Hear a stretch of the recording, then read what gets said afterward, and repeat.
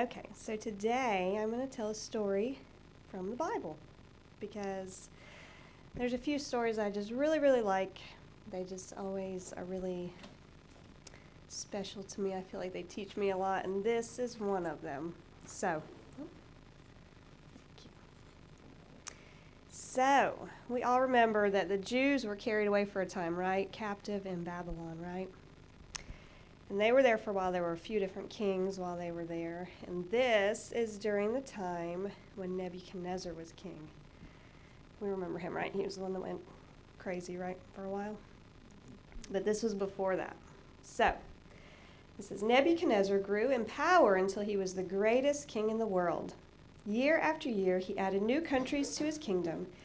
In every land, he was greatly feared. No wonder Nebuchadnezzar became proud of his success. At his order, an idol was made. It was 90 feet tall and was covered with gold. So 90 feet's really tall. I always think your daddy, Mr. Stephen, is about almost 6 feet tall, so I imagine him stacked on top. That's how I figured out how tall things are. So that's 15 of him stacked up into the air. So that's really tall. It stood in the plain of Dura, where all could see it easily.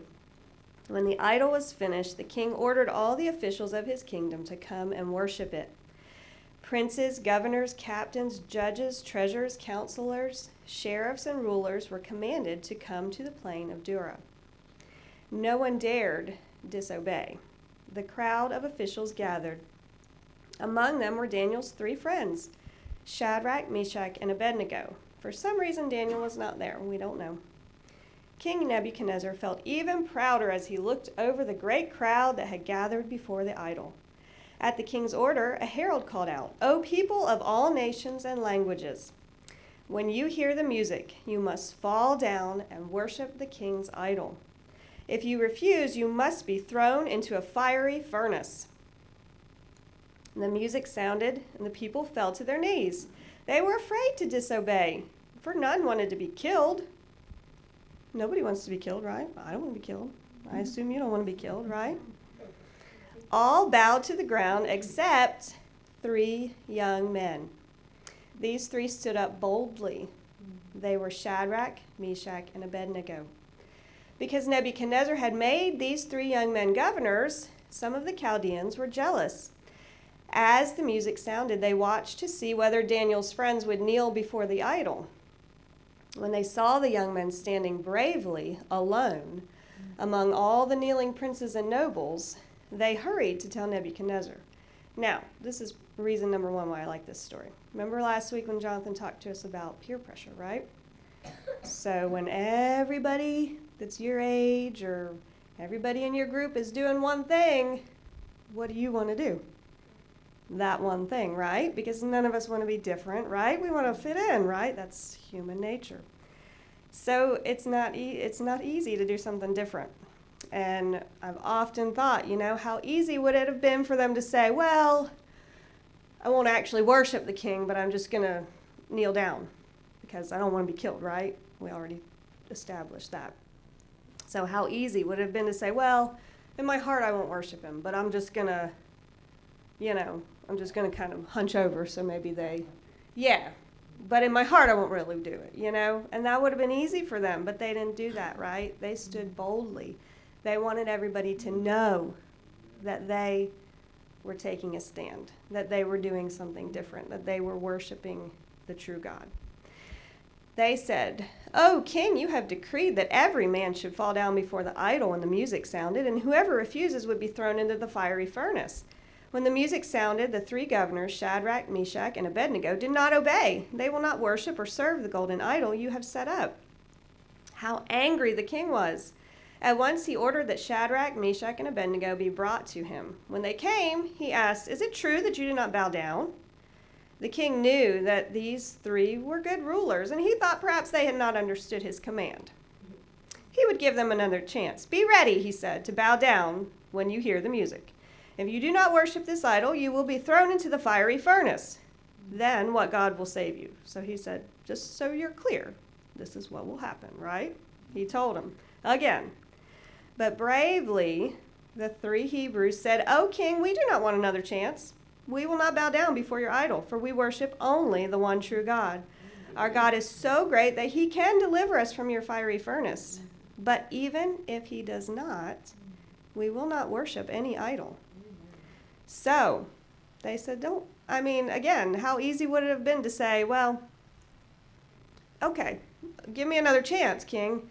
Maybe I'll be in the bathroom when the music plays this time. Maybe I won't be available to be there.